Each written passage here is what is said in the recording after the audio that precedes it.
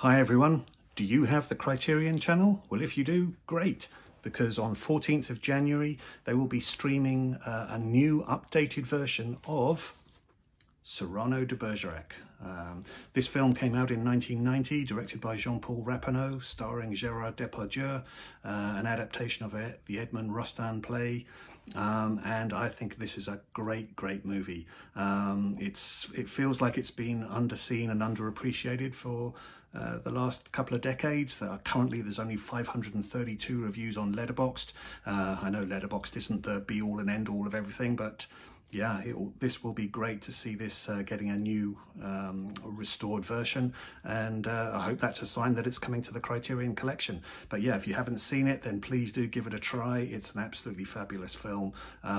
Beautiful production design. It was an Oscar winner for costume design. Gerard Depardieu was Oscar nominated for his performance.